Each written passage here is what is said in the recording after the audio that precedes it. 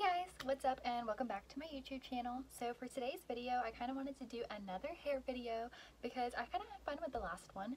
So I figured today I would show you guys how I got my hair to finally grow out long and fast, because I used to have hair that would not grow, which is annoying, but I've gotten it to grow so much recently, so I'm going to share all my tips and tricks with you guys today. Okay, so tip number one is don't wash your hair every day. I know that sounds a little bit gross, but it's not, trust me. So find yourself a trusty, good, dry shampoo. My favorite is Batiste, and it works absolutely amazing for my hair. I don't really have any right now, or else I would show you guys which one I normally use. Right now I'm using a Tresemme dry shampoo, which isn't really my favorite, but it does add a little bit of volume to my hair, so that's cool. But anyways, don't wash your hair every day. So I typically wash my hair once, maybe twice a week. I try to only do once a week. And then every other day I use either dry shampoo, if I have to. Because I will say that dry shampoo can make your scalp feel weird if you're putting too much on it like every single day. Because I had that happen to me. So just be sparingly with your dry shampoo and it'll work. And I know a lot of people always say, I can't wash my hair only once a week. It's so greasy. Yeah, my hair was greasy too. You have to train your hair. And yes, I said train your hair. So what I mean by that is when you start the process of only washing your hair once a week, yes, it will be greasy because your hair is used to always having it washed. And so it's producing all these oils because you're always washing it and washing away the oils that are actually good for your hair. But once you train your hair to only wash it once a week, it'll slowly start producing less oils for your hair and it'll be more like tamed. So yeah, try that out, give it a whirl, see how it works. So the second tip, while we're on talking about the oils in your hair, the second thing I want to say is brush your hair, but don't overbrush it. So what I mean by that is you want to brush your hair probably once a day, and I would just say that to get the oils all throughout your hair. So if you're not really brushing your hair, I know for people like me who have kind of like curly wavy hair, it'll just make it really frizzy, but you do want to brush your hair because like the oils get trapped in your scalp, and they really are healthy oils because they keep your hair moisturized and like prevent it from splitting. But if you don't brush your hair, the oils are going to only sit at the scalp of your head and it is going to make it look greasy. So if you just brush your hair every now and again, it'll put the oils all throughout your hair, make it a little bit more healthy, and it'll keep it from like bunching up all at the top. Alright, so step number 3, hair mask. That one is huge, okay? Huge.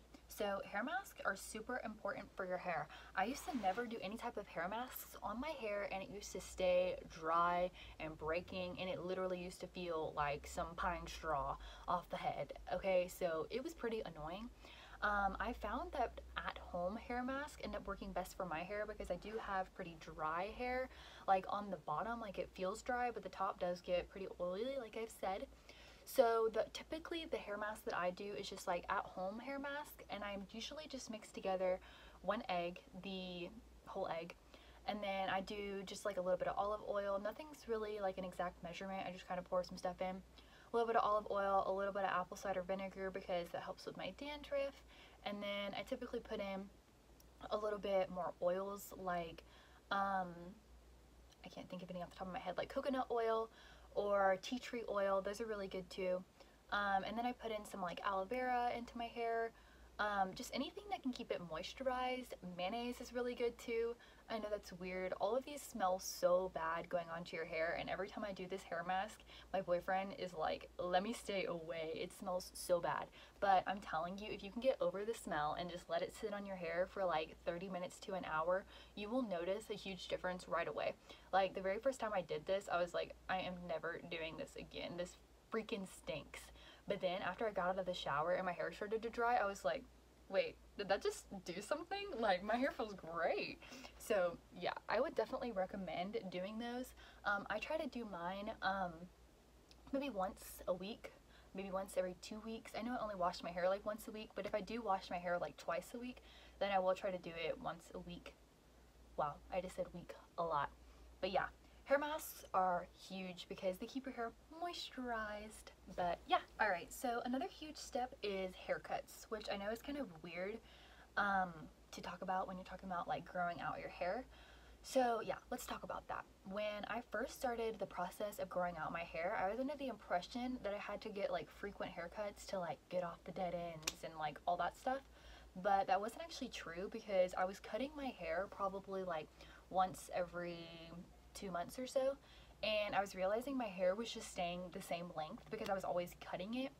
So now I only cut my hair maybe about an inch or two off every 6 months or so, and I've realized it really does help grow my hair because when I'm doing all these hair masks and I'm brushing all the oils through and I'm not washing it as much, my hair is just, it doesn't split as much. I don't need the haircut like I did before. So it kind of goes like hand in hand. If you take care of your hair better, you won't have as many split ends, you won't need to cut off all the dead ends as much. But yeah, that was a huge one because even though, I don't know, I just always thought that was a big thing. Okay, so another big thing when you're trying to grow out your hair is try to keep it down and like relaxed, I guess you could say, as much as possible. So what I mean by that is if you are going to put your hair up, try to do it in different spots in like different ways each time, because if you're constantly like, let's say, putting a bun on the top of your head in the same position every day, it's gonna constantly break those hairs in that spot, and you'll notice that your hair won't really grow out because it's constantly breaking from having it tied up in like the same spot every time. So the way that I kind of work around that is one day I'll have like a bun on the top of my head, and then like the next day I'll do like a low little ponytail down here, and then the next day I'll have like pigtails. You know, if I do have my hair up, it's in different spots. It's not directly being pulled on the exact same spot every single day, so it'll kind of keep it a little bit healthier and help it grow better. With that being said, I also braid my hair a good bit because it's just a way to like keep it all like together without having to have the ties like pull on it, because since my hair is long, I'll just kind of braid it down and then just leave it. Like I won't ever actually put like a little tie on the bottom, it'll just kind of stay. So that's just a way to like keep my hair kind of all together but not really pulled up with a hair tie.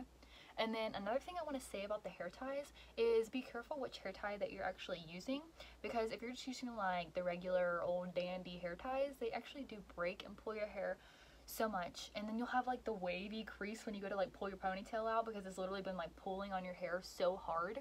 You want to make sure you're using something that's really soft and gentle on your hair so it's not really breaking it. So I would suggest things like scrunchies, plus I love scrunchies because they're super cute. So yeah, that's my tip on that. Alright guys, thanks so much for watching this video today. That's all my tips and tricks about how I grew out my hair all along, and I hope you guys will stay around for the next video. Bye!